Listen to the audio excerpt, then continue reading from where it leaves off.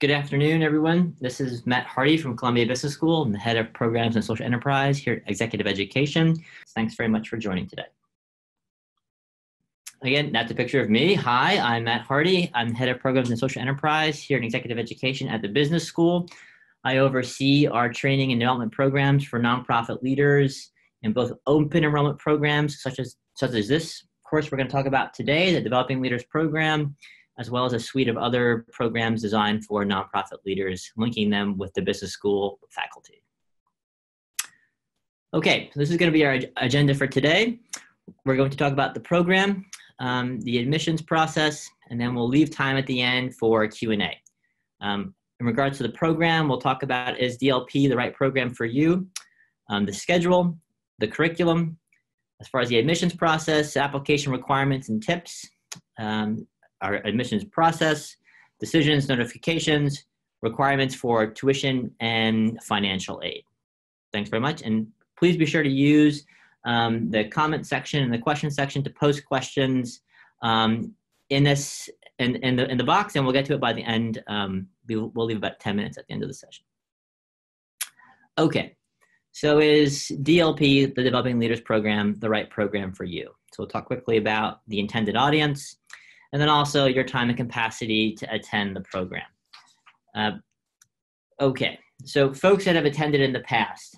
Now, DLP is really designed for current full-time nonprofit leaders that are likely to join senior management teams responsible for the mission and strategy of the organization. You have some management responsibility currently, and I'll speak a bit to that in a few seconds, why that's a requirement. But you are in a unique position in that you are kind of the liaison between potentially frontline staff or additional staffers and the challenges that they face, and then with senior leaders who are responsible for the mission and strategy. So in many ways, you are feeling pressure beneath you and above you in guiding the programs and services, and ultimately the mission that you are serving. Some titles to give you a sense here, and the distribution of titles for participants from past iterations of the Developing Leaders Program: Director, Program Director, Director of Operations. You'll see here Executive Director, and that's often for EDs of smaller nonprofit agencies, or those that cannot commit to the Senior Leaders Program, which is a far more intensive, longer, greater commitment of a program. It's 1 week per month for 4 months as opposed to 1 week. So we will see some executive directors, but typically they're from either smaller organizations or those that simply just cannot commit to a larger course. Associate directors, program managers, and down the line. Titles can often be misleading dependent upon the size of your agency or organization. So that's not really a major point for us in the admissions process, and I'll speak more to that in a moment. But really, are you someone that is managing staff, volunteers, various constituencies, and have management responsibility, and are reporting up to maybe senior team members of the organization? So is DLP the right program for you? And again, if you have questions more about requirements or experience or backgrounds, please be sure to include that in the comment box. The schedule. It is full-time for a full week, and we do start on Sunday. The day typically runs between 8 and 5 p.m. each day, with the exception of Sunday and Friday. We start in the afternoon on Sunday. We end by 1 o'clock on Friday. It does include breakfast and lunch. And there is the expectation that you attend each session and all sessions for the week. We recognize it's a major time commitment. It's difficult to get time out of the office. It's difficult often, what we hear from our participants, even just to take a vacation. And now you're asking your supervisor for a full week out of the office. We understand. But we do believe in the immersion model of the course, which has been running now for over 10 years with its current faculty director, Professor Joel Brockner. And it's really been a wonderful program that I've been a part of for the past 8. So the schedule is by design. It's immersion, it's immersive, it's full-time, and it is a major commitment. Content, we typically cover 2 topics a day. So there'll be 3 hours in the morning, let's say on leading change or managing change. And in the afternoon, you might have a session on marketing. The sessions are taught by and large by full-time tenured faculty members of Columbia Business School. They split their time between their scholarship, teaching in the MBA, MS, or PhD programs here at the school, as well as executive education, which are our non-degree certificate programs. And these will be Columbia full faculty teaching in the sessions, and they're really drawing upon their research and their scholarship to inform the content that they will be, in many ways, tailoring to a nonprofit audience. Assignments. Typically each session, so if we have 2 sessions per day for roughly 5 days, that's 10 sessions. You typically will have a reading or 2 per session. There'll be readings, assignments, articles.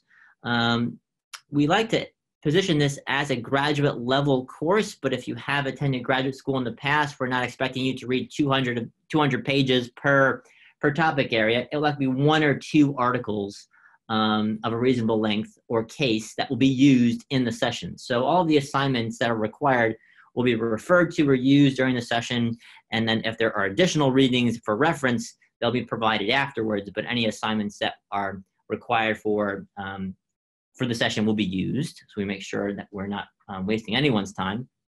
And then you'll see 360 survey here. 360 survey is a leadership assessment survey that we use in this course and others, as well as at the MBA, in the MBA program, to assess your capacity and behaviors in management and leadership. It's roughly 60 questions. You will complete it, as well as your supervisor, peers, and direct reports. You will get feedback from each of those layers in an exhaustive report, provided that data back to you around your perceived competency across 60 measurable behaviors. You'll then have a one-on-one executive coaching session with an executive coach that we draw upon either from the business school or teachers college, which has a coaching certificate program. And you'll digest and unpack that 360 survey and focus on a few things that you can take away from that and do differently once you exit DLP. So in other words, you're going to get an actionable list of items that you can take away from that feedback and use back in your office the following Monday. Benefits. This is primarily a leadership and management development program. And we think about that really at 3 levels. Leadership of self. So through reflection and self-analysis, where are you in your arc of leadership development? What are you doing well? What could you do better? And each session will help you focus on either that layer, so leading yourself, leading others. So you will have a session on teams and leading teams. What are your interpersonal skills, and how do you bring together and lead collective viewpoints and inputs towards an objective or goal? So there will be content in that area, and that will also be part of your 360 survey. And then leading the organization or leading strategically. How do you continue to support the efficacy and efficiency of your organization and the way in which it's operating in the current environment and your communities that you serve, and how can you participate and influence conversations at a strategic level for your nonprofit organization. So just to recap, when we think about leadership at these 3 levels, it's leading yourself, it's leading others, and it's leading the organization. Finally, this program is really a unique opportunity to connect with other nonprofit leaders at a similar stage in their career. You'll be able to have discussions at lunch, at breakfast, and in small working groups around the challenges that you face in your respective agencies. And what you can learn from each other is often as valuable as what you can learn from our faculty. These will be other people that are facing maybe similar challenges, but in different slices of the sector. So we'll bring together art and culture, education, social and human service, and beyond to learn from each other. But these are all mission-driven staffers that are really trying to drive change in one way or another for the betterment of society. So you'll be with peers in that regard, and it's really a unique opportunity to meet with them that will be at a similar stage in their career. So admissions. And again, if I've piqued your interest in a certain area that we've covered so far, please be sure to include that in the comment box. The admissions process is all done online, and it's a fairly straightforward application. Now, a few things I'll recommend you do before you start the application, and one of them is to really look over your resume. If you haven't updated that in a good while, it would be good to revisit your resume. That will help us understand your professional trajectory, your current role, what function you serve, and your management responsibilities. And second will be your personal statement. And that's really going to be a key point for us. And that gives us an opportunity to better understand, as opposed to just a list of functions you serve at your organization and where you've been in the past and your education history. Give us a much better sense as to why at this stage in your career you'd like to attend the Developing Leaders Program. And you can see, if you go to our website, the button here to click apply now. Update your resume, invest time into your personal statement. It should be roughly one page, 250 words, not really much beyond that. And that's words, not characters. We're not looking for tweets. Give us a really good sense as to what you hope to learn from this course, why it's going to be valuable to you in your career now and in the future, what you hope to bring to others in this learning experience. Because for some of you, I might imagine, and my experience tells me that this is often the case, is that it's been a good while since you've been in a formal learning environment such as this. Why do you want to come back to that type of learning environment? You've had incredible on-the-job training and experience between the last educational experience you had and now. Just to also note, it's not required that you either have an undergraduate degree or a graduate degree. We're looking for a combination of experience, current role, and your interest in taking the course. So those are not prerequisites. We do not require letters of reference from former teachers or faculty members. We do not require anything from formal registrars. These are the two documents you need to provide to us. So when you think about that, make sure you give time and thought and effort into how you want to describe yourself to us, so we can get a good sense as to why you want to take the course. And then finally, if you're going to be applying for tuition assistance, and I'll get to this in just a few moments, have your organization's 990 form handy. So you can quickly upload these 3 documents, and you can complete the application in one sitting. If you have your statement and resume in 990 ready to go before you start the application, I don't think it'll take you more than 10 to 15 minutes to complete. If you're writing it in while applying, I think sometimes it can time out, or you could lose your connection. I really think you should save it to a local hard drive so you can cut and paste it into our online portal and make it an easy technical process for you to apply.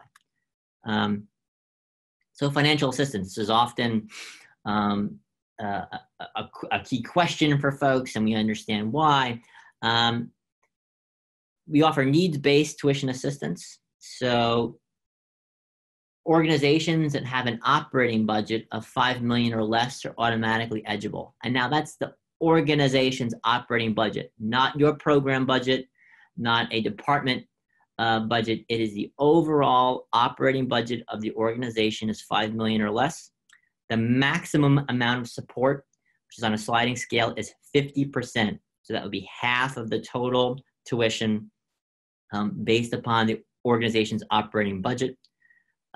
If you have a Columbia Business School alumni in your network, this could be a colleague, a friend, a board member, a family member, anybody within your network that would refer you to the program and endorse your your application, we would apply, given their alumni status, a 25% discount to your enrollment. Now, note here, you cannot combine them, but whatever is the maximum amount of support, we will apply to your enrollment. So in other words, if because of your organization's operating budget, you would only get 10% in assistance, but if you had alumni referral, we would apply the 25%. We would not apply 35% and combine the two programs. So it's one program of assistance. One is based upon the operating budget. The second is based upon alumni referrals. And then third, which a good number of you may be aware, is that we have a number of foundation partners based here in New York City that support these the Developing Leaders Program as well as the Senior Leaders Program. Now, I'll go back one second. These foundation partners, you likely have already received communication from us noting your eligibility for tuition assistance. These are the Clark Foundation, the Pinkerton Foundation, the Robin Hood Foundation, and Nonprofit New York's Nonprofit Excellence Awards program also provides tuition assistance to participants in that program. Those foundation partners and scholarships are managed. We facilitate that process. You do not need to reach out to the foundation. You should note in your application if you are if your organization is a current grantee. Now, current, you have to make sure that it's the current fiscal year. A current grantee of those sponsoring foundations, you would automatically be in the pool of eligible organizations for foundation support. And again, it is not necessary for you to reach out to any of the sponsoring foundations because we manage that process with them after we receive an application. So our timeline. The online application is due Friday, October 4th. Admissions decisions and tuition aid and scholarship notifications will be sent out by Monday, November 18th. Enrollment confirmation. So that means after we send you via email your enrollment and financial aid status, you then tell us if you are going to accept or deny your enrollment. There is no financial obligation up until that point. There is no application fee. There is no deposit to hold your seat. Once we know all the folks that are going to attend is after November 25th. Full balance of the tuition payments are due by December 27th. And orientation and pre-program work and assignments begin shortly after January. That will include the 360 survey. So you'll have to submit your raters who will be submitting the survey on your behalf. And there'll be some online work to be done independently prior to your arrival in March. We have some time now for questions. And I see some of them are coming in. Hold on, we're going to pull them up.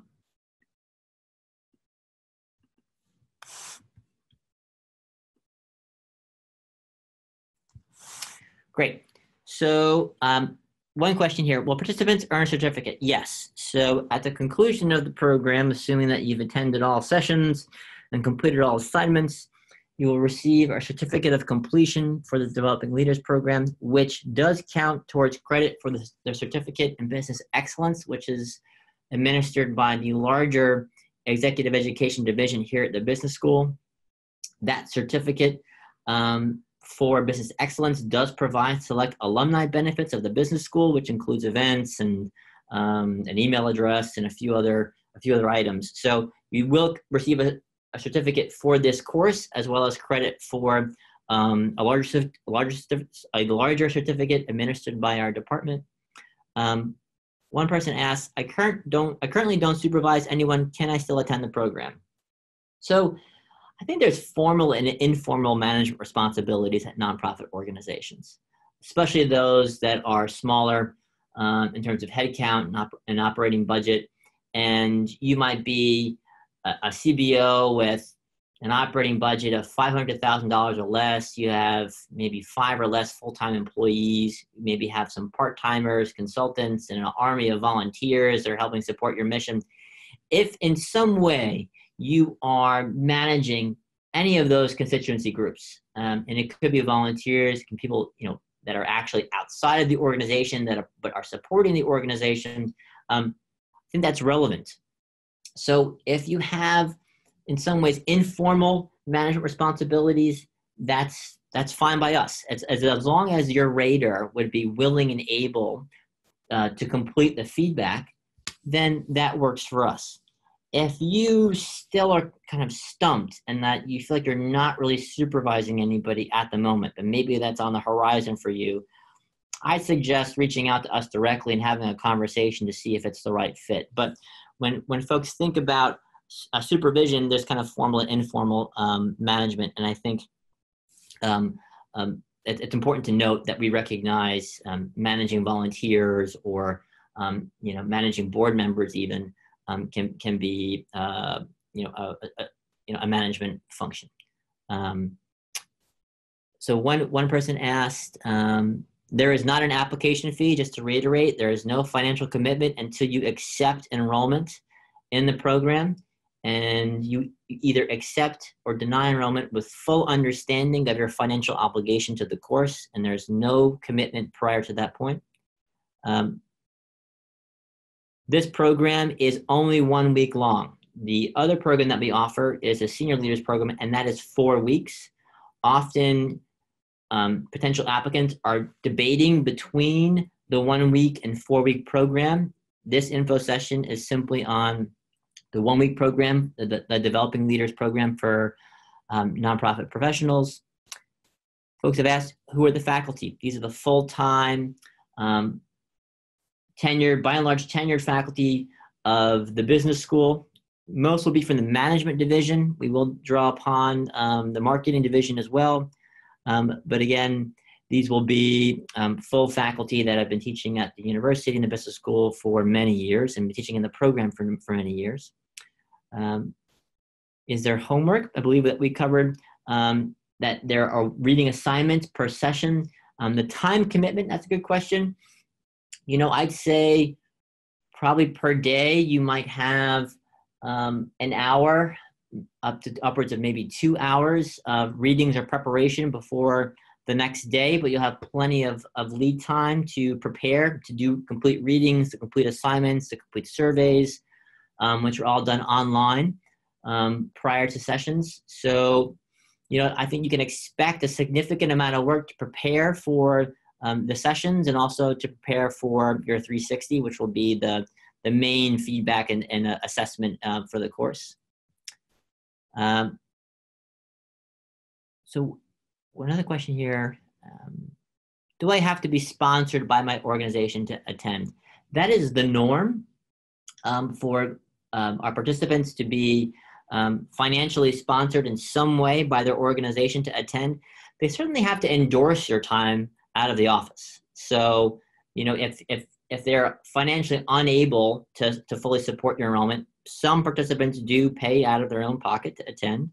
But at a point in the application, you will see that you have essentially a green light from your supervisor to fully attend the program, and that they've allotted you the time out of the office and to not be distracted with meetings or calls or questions from colleagues and staff while you're on site. The expectation is you are fully unplugged from the office while you're on site and learning. And there's a question here, just to reiterate about the 3 types of assistance. Correct, none of them can be combined. So it's either you receive support based upon your operating budget, or receive alumni scholarship from alumni referral from an alumni of the school or the foundation. You cannot combine them. The maximum support for operating budget is 50%. It is 25% for the alumni referral, and the foundation scholarship range. Foundation scholarship amounts do range and they vary. So you would know which would be the maximum amount of support once you're notified of your admission status via email. And the question here about how does the peer networking work? Good question. So there are some organic and formal networking opportunities. So that would be during breakfast and lunch, we would have Often we have focus groups during lunch or working groups during lunch that are interested in a certain area or topic. So for example, we allow participants and set up the kind of the space for them to convene around similar challenges or areas. So there might be a working table on challenges in the education swath of the sector, youth development, elder care, food insecurity. I mean, there could be various topics that we can survey and kind of aggregate folks with similar challenges, interest areas, or missions, and they can talk about those challenges maybe over lunch or breakfast. We have a networking reception, which we combine with the Senior Leaders Program. So we provide the opportunity with some activities for the two programs to connect and to hear from each other and what's going on in their respective worlds in regards to their nonprofit organizations and the sector. And more formally, you will have a peer group that you will work with for the duration of the program. So we typically bring together, we try to have it as diverse of a small group as possible in terms of representation from the sector and then backgrounds of about 7 people. They'll be your peer learning group that you'll work with throughout the duration of the course. You'll get to know each other very well, and you'll hear from each other's challenges. You'll provide some peer coaching on challenges. You'll work through with them how to apply course content to your organizations, and how to transfer or translate what you're learning from our faculty into your local environment. And I think that transfer and that translation is often one of the biggest challenges. You might have a faculty member that provides you with a framework to think about change, for example, or a framework to think about leading teams. And then how do I take that framework and adapt it to my organization, to my mission, to our organizational culture? And that's really where the rubber meets the road and the value of this course, because for every single participant, that transfer and that translation is going to be different. But you're going to work with a small group that you're going to know well, roughly 7 people, and you're going to be having that conversation around the challenges to transfer, the challenges to application, and then strategize. How are you going to use this once you leave Columbia's campus? And how will you use it to the betterment of the people that you serve, the mission that you serve, but also for yourself? How do you grow as a leader and manager of your organization? Great question here. I want to get to them just before we wrap up in the last 2 minutes. If there's an unexpected emergency, we're understanding, empathetic people. We get it. Something can pop up with a family obligation, a crisis bubbles up. We will work with participants to make sure that, in good faith and in best efforts, they're completing all their assignments, but I just can't be there because XYZ happened at the office. We understand it happens, and it won't be the first time or last time in DLP 2020. So we'll work with you on a case-by-case basis, and that will be dependent upon how much time out of the office it would require. But we understand, and we work with our participants that do have those challenges, that unforeseen challenges or unpredictable challenges that pop up during the program. We'll work with you on that. And then another question here, are there any testimonials from past participants on the program? So we do have testimonials on the program website. You can access that in the same place you'd access the application. You'll go through FAQs. You can see video testimonials, online testimonials for the program of past participants. And for the breakdown of day-to-day activities, you can also download the agenda from past iterations, so you can see the sessions that are covered, the faculty that teach in it. By and large, we will repeat, let's say, the agenda that you will see. There might be changes to specific sessions dependent upon faculty availability, but we do know that Professor Joel Brockner, who's the former chair of the management division and an expert on leading change, will continue to serve as our faculty director, and he is responsible and tasked with the overall recruitment and administration of the program. Thank you to all of you. We're up here at 12:30. We have some next steps. If you have any specific unanswered questions, you can contact us. You can put the online application by October 4th. Please do so by the deadline because we do start reviewing them shortly thereafter, and that includes the scholarship allocation process. And be sure to contact us if you do submit an application and don't hear from us by Tuesday, November 18th. Thank you so much for your interest in the Developing Leaders Program. I hope you found this helpful. Our contact email here is execed.pse@gsb.columbia.edu, and someone from our team will be back to you as soon as we can with your questions. Again, thanks so much. Take care.